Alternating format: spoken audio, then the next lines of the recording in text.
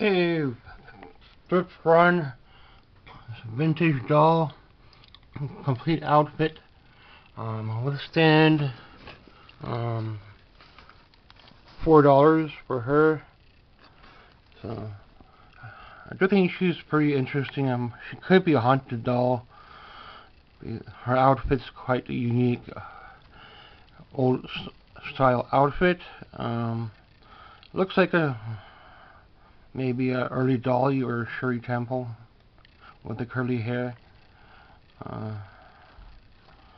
Nothing broken on her. She is missing one shoe, but whole outfit's there.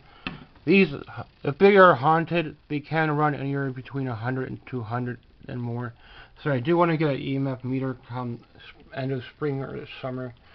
One movie, The Strangers, $3. Couple of board games that over set me $10 in the budget, but I do want to get these board games as well. It's a little hobby of mine, collecting. I think this might be the original Trouble. I'm not sure if it's the original or not. Problematic Hasbro. So it could be the original Hasbro. $4. So that's sent me up to go over my budget on these two board games, and this one is a dart game. Only it has one dart, so but for something like that, $2 on that. So I have even one dart. Still worth having, and this is magnetic, so I will stick. Trouble, I already got a couple Troubles, but I could find a real original, and then I'll pick it up. And I went through some records. Tammy Wyatt record hits, $1. Dottie West Country, I got some of hers on CD, $1. I thought they were a little bit more. Might have grabbed a few more. I thought they were $2. Crystal Gale Classics. She looks kind of cute, so I picked her up. $2. Porter. It's not with Dolly, I don't think so. So it could be just him alone. Best of Porter Wagoner. Record, $1. And a couple of VHS. I hope these stickers come off pretty neat, nice, because if not, then I'm gonna have to rebuy it. Die Hard, Point Break, Die Hard 2. Die Hard 2 in color is really hard to find on VHS. I'm gonna even consider it, saying it's rare. This one's not in the best shape though. But if I see it again, I'll try to pick it up. $1.99. It's really hard to find. Die Hard. Elvis at Goodwill. I don't know if this is Elvis or if it's a tribute type thing. Double Trouble. If it's a Double Trouble, it might be. I thought it could be like a tribute.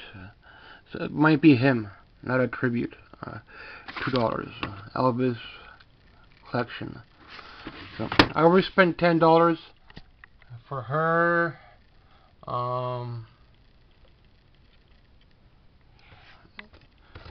This one's got a bit damaged here, but if I see it again, I'll try to pick it up. Because I don't see Die Hard too often on the VHS, more so for DVD.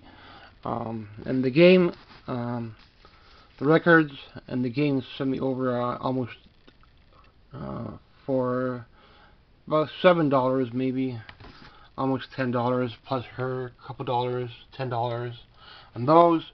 But with the records, the VHS, I'm on budget. Strangers, I might do one more run if I have a bit extra end of the month. I'm not going to take much with me, but I'm not seeing Strangers yet, though. It looks interesting. I know it came out a couple years ago.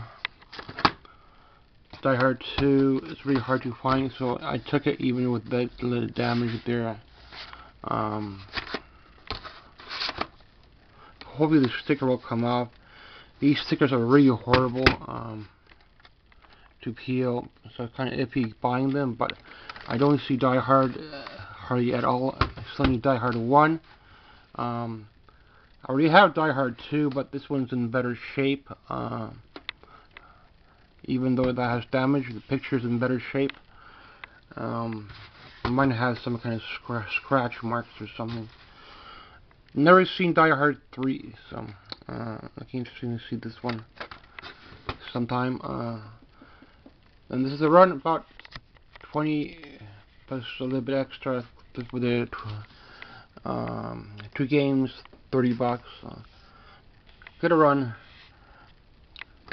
And the doll and the movie about 20 to $30 here. This is a close-up of the doll. She does have a little hat, I think. Yeah. I just have a little hat with her.